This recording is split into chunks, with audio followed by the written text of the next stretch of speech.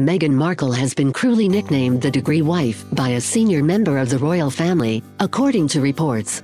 The Duchess of Sussex has been given the unkind moniker because she'll only last 3 years, the Sunday Times reported.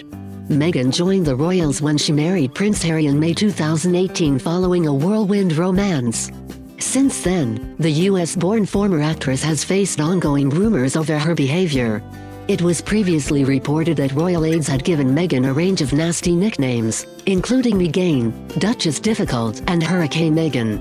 And in the run-up to the royal wedding, the former Suits star's tiara demands are said to have prompted Harry to yell at staff, "What Meghan wants, she gets." There were also claims that Meghan ruffled feathers when she asked for air fresheners to be sprayed in St. George's Chapel to get rid of the musty smell. While a number of Harry's old pals, including Tom Inskip, were not invited to the evening reception despite newer celebrity friends attending. An insider said, anybody who voiced any kind of reservation about Meghan has been sidelined. There have also been swirling rumors of a rift with Prince William and Kate. Meghan and Harry moved from next door to the Cambridges to Frogmore Cottage in Windsor earlier this year. They have also broken away from their joint Kensington Palace household, with their new office based at Buckingham Palace. And now there are reports that the charity the four royals share will also split.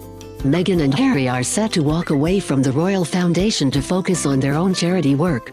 The decision is expected to be announced at a board meeting tomorrow.